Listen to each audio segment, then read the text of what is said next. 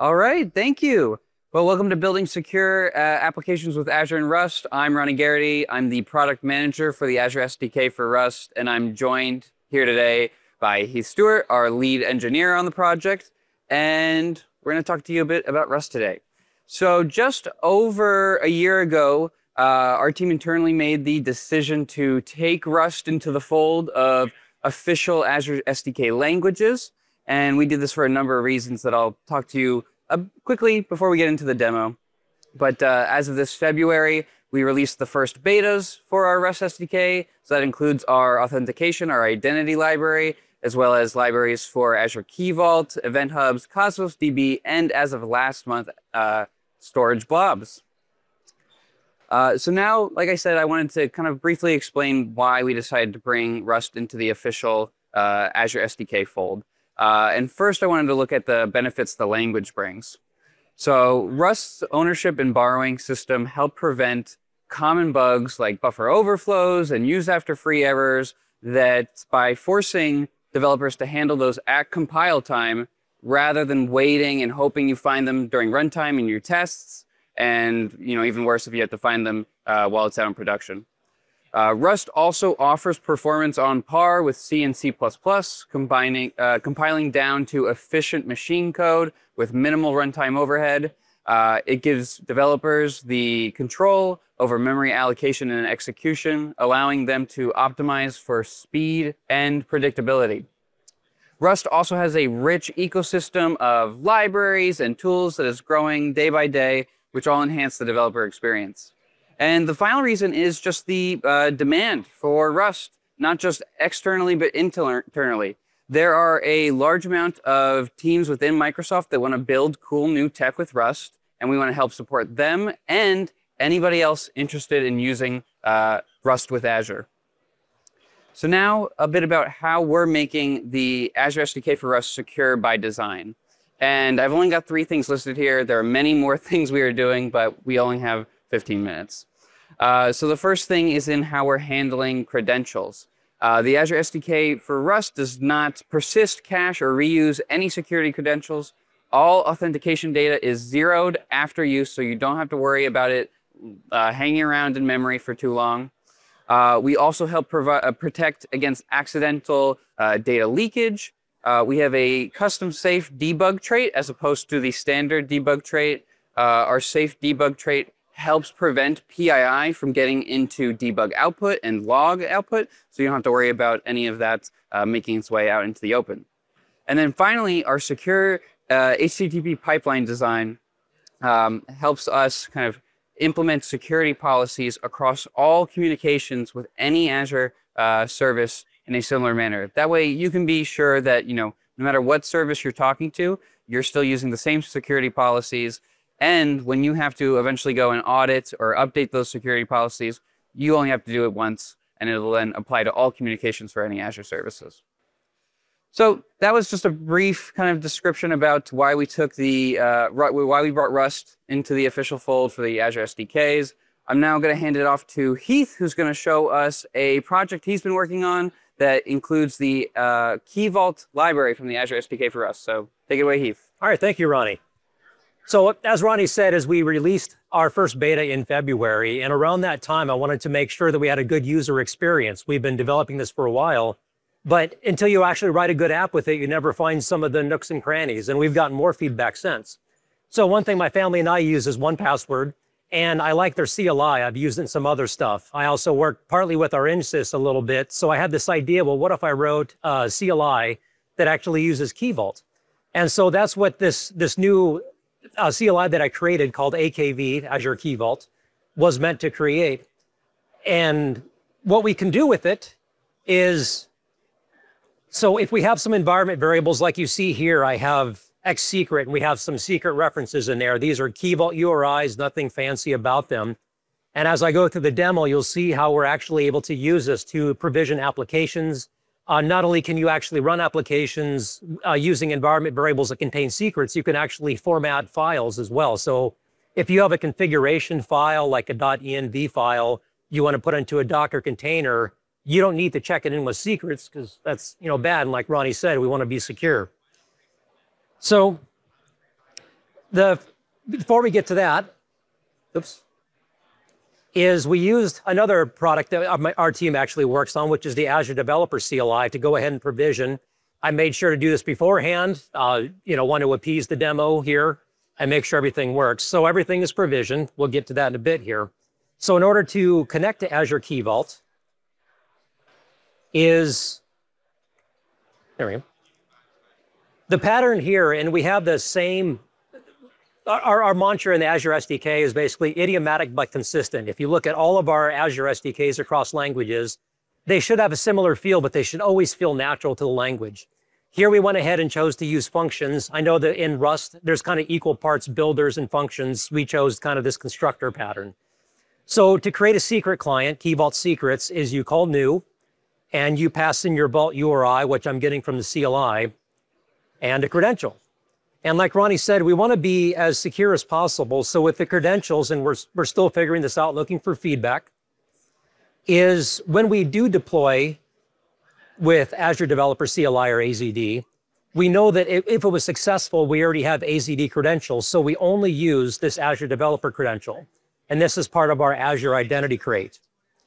If it is not deployed by Azure Developer credential, well, then we have a chain token credential, something we have in other languages, but are considering here whether we're going to actually ship that or not. And so again, we're looking for feedback there. But what this is actually doing is it is either using the Azure Developer CLI, or if it fails to find the Azure Developer CLI or authenticate, it uses the Azure CLI or AZ command. And so you can create your own token credential. So stepping back then, oops.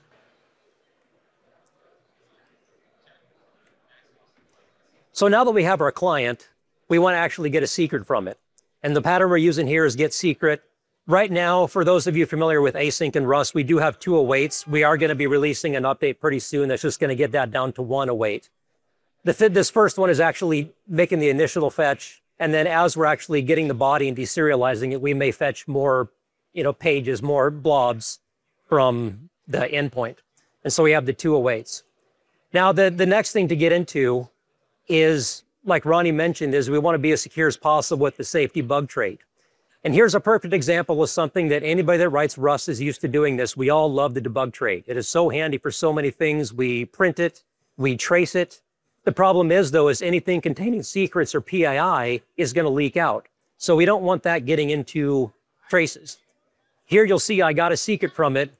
If we actually go into that really quick, into the definition, you'll see, sorry, I'm going to go a few levels deeper here than I expected, that obviously we're going to have our secret, the actual secret, that the secret value, we don't want that to end up in logs. So if I go ahead and run this now,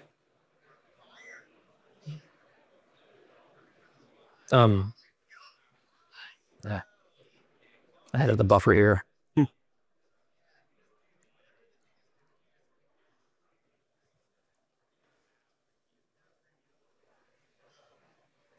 Well, while this is running here, so what it's actually doing is going off and it's looking for anything with a Key Vault URI in it, and it's going to mask that. So here we go. You see concealed by AKV, so that's going to contain the actual secret. But if we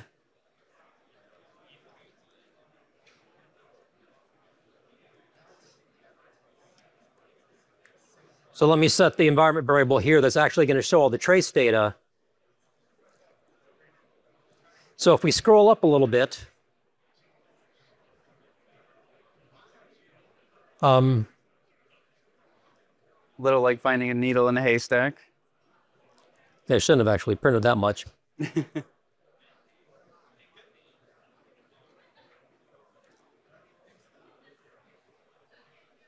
Well, I'm not seeing it here.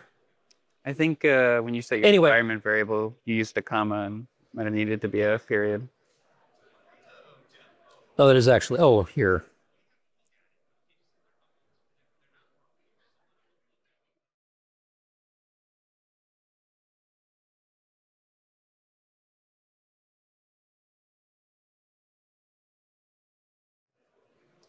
Well, while this is running, we can move on. Effectively, we printed the secret to it, And the secret's going to have that secret variable in there, or at least it should have, except that we use the safety bug. And that is going to only print the type information.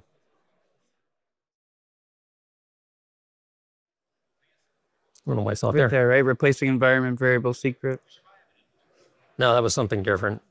All right, let me type. I know it was working here.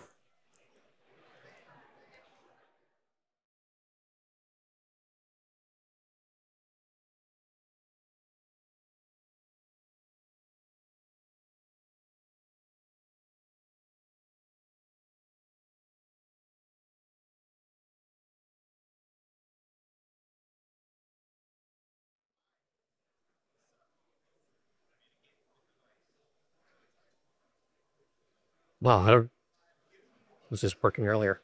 Apologies.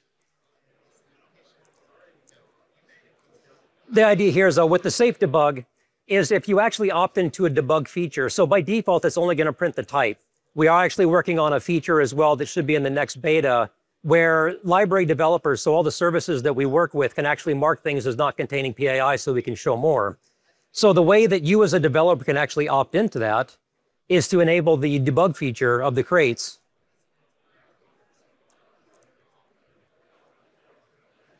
Oops, I passed it to the wrong thing. Apologies.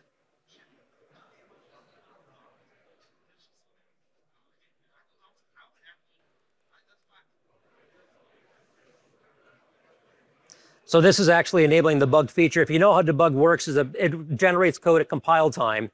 And so what it's doing right now is it's actually going through and figuring out all the different members and what it can print. And of course, since it's not, well, that's very unfortunate. How much time do we have? Not much. All right, so a few things that are coming up, since we only have a few minutes left, is we are actually working on pageables. So what we call those across the different Azure SDKs is whenever you fetch resources that might actually have multiple pages. So like say on ARM, we're actually fetching all the subscriptions, all the resources. In Key Vault, for example, we're fetching all the secrets that might be across multiple pages. Is we want to have the experience when you can iterate through that idiomatically in Rust, you can use all your different chain iterator functions. Is the pageables are going to come back with all the different resources. And we actually do have that enabled already. It's a little more work right now. And so we're going to bake this into the SDK. So the effective pattern here is that we get every single page and then iterate through the different values in that page. In Key Vault, for example, you can have like a page 2 with no items in it and still have a page 3 with a bunch of items. We want to flatten that experience so that no one ever sees that the pages may not come back with a consistent number of secrets. And so by the time you actually call into that, is the experience you're going to see is going to be like anytime you're iterating over anything else, is that we're going to have a reader and we're just going to go through all the different items and print out those for you automatically. For those people that need it, we'll also let you go through page by page in case you wanted to save a URL to fetch a subsequent page by itself, like if you have your own results page. So both modes will option. We'll actually have the long-running operations as well. So if you call an API like creating a certificate, which can actually take minutes, even days, depending on your processes, that you can actually wait on that output. And that's all going to be baked into being a future in async Rust. So you'll just await that future, and whenever it finishes, your code will continue. And of course, if it takes days, your code probably not going to sit there and wait for days. So we'll also have a way that you can say, given some token, we want the code to actually go back in and check periodically with a brand new process running or a task, whatever makes sense for your use case. So this will all feel very similar to our other our other Azure SDKs, but it should feel idiomatic to Rust because everything is using the async framework. And because async in Rust allows you to define your own async runtime, while we will default to Tokyo, we're going to let you plug your own async runtime in as well. We have demands for that internally in Microsoft, and customers outside of Microsoft also want to use their own async framework. So we're going to allow that as well, your own HTTP stack, whatever makes sense there. So it'll be very flexible. Well, great. Well, thank you, Heath. I'll just quickly switch over to this. If you want to scan that QR code, that'll bring you to our repository for the Azure SDK for Rust, where you can take a look at our library so far. There are a ton more examples there, examples for each service library. So go take a look and try them out. Thank you very much. We'll be around if you have any questions.